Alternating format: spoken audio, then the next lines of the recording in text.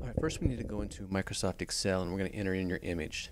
To enter in your image, you're going to go to the drop-down menus, select Format, Sheet, and Background. From there, you're going to select the location where you stored your image and then select your image and say click Insert.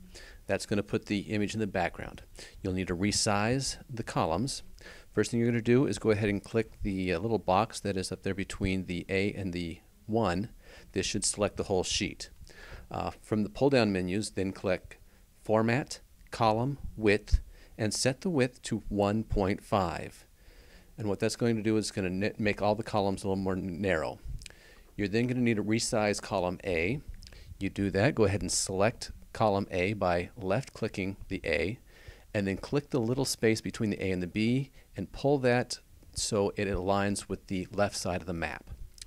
Now go ahead and select the column that is just right of the map, right-click it, and then right-click that letter, and then right-click the column and say column width, and adjust that to the size of 4. In the top 3 columns, no, actually no, row numbers 2, 3, and 4, enter the numbers 1, 2, and 3. Highlight those 3 columns and then click the little box in the bottom right-hand corner of the area and drag that all the way down to the bottom of your map. And what that will do is it'll automatically sequence those numbers 1 through 33 or however many rows you have. Next, you're going to resize the next row, adjust that so it goes all the way to the right side of the screen without going off the screen. Go ahead and enter the points of interest in that top area. Now you need to resize the rows, so go ahead and select all again by clicking that little button up there between the A and the 1. Go to the pull-down menus, do the same thing, and resize it. Drop-down menu, click Format, Row Height, set the height to 12. If 12 doesn't work, you can adjust it a little bit.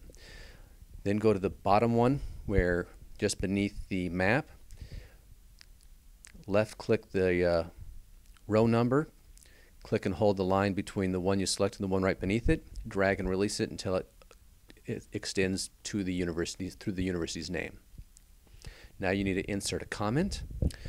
So find a point of interest on your map, right-click that space, a pull-down menu will appear, select Insert Comment, and type the relevant information. You're going to have to do the research on what is interesting about this point before you get to this point, and then you're just going to go ahead and type it in. Once you're finished, you can edit comments. So let's say you leave here and you want to go back in here and you want to fix some information. You do that by clicking, selecting the cell that you want to work in, right-click that cell, and select Edit Comment. To resize the comment box, you're going to click and hold a circle that is on the corner or the edge, and you're going to drag and release once that the text box or the comment box is the size that you want it. You can also change the color of your comment box. I would recommend that you make sure that you stay within some common and consistent colors. I would recommend that you use the colors of your university. To change the format of the colors, you click into the shade, open in the edit comment box again. So open the edit comments, right-click the shaded area around the comment, select Format Comment, and then select the Colors and the Lines tab. Adjust the colors and lines that best suits your project. You may have to do some selections over again until you get a good color. Next, you're going to want to add hyperlinks to the cells. You're going to want to number your points of interests. Over on the right-hand side, you'll have points of interests. Let's say that you're going to work with dormitories. So you're going to identify where all the dormitories are, and you're going to number all the dormitories 1. It doesn't have to be dormitories. It can be anything. Or let's do class areas. So go ahead and mark all those spaces where the dormitory is in this example, or class areas.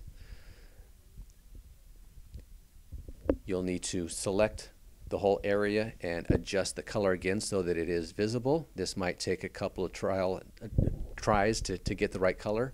You're going to want to bold it as well. Don't change the font size because that will change the row height.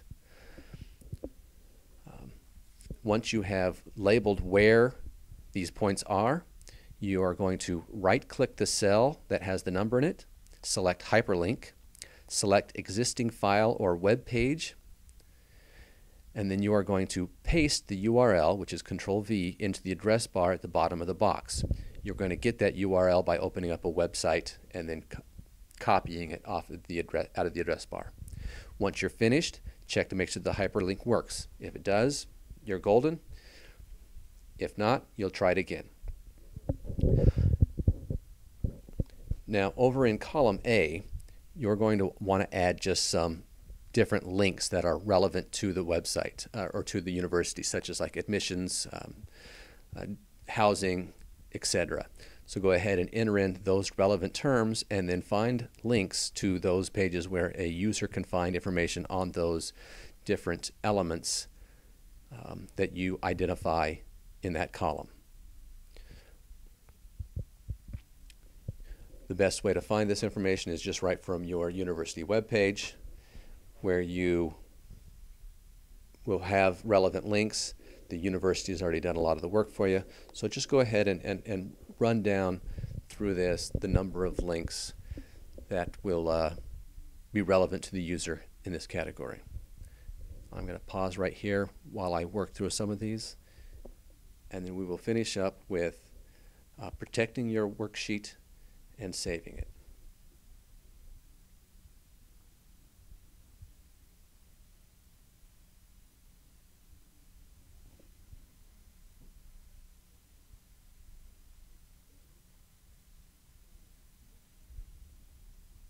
As you can see, if you've already found all your web pages, adding the hyperlinks can go really quick. What's going to take the most amount of time is researching the interesting elements and adding them into the comments. So you're going to go ahead and continue through this process, adding your hyperlinks on the left and your points of interests on the right, and then the labeling the map with the points of interest throughout. Now, once you're going to have users here looking at your site, you're not going to want them to be able to add contents or accidentally click on a number or erase something. So what you'll need to do is you'll need to protect it.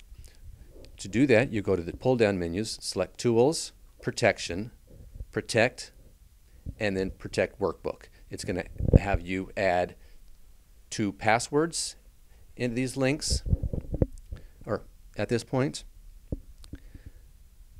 And then you want to go back in there again and protect the sheet. Once you have protected it, people will not be able to make changes to the spreadsheet without knowing the password. When you're done, save your work. You're going to want to save it in 2 places. One, you're going to want to save it as a user sheet. That way, if it does get damaged somehow, you still have a backup one. Save the second one somewhere else as backup.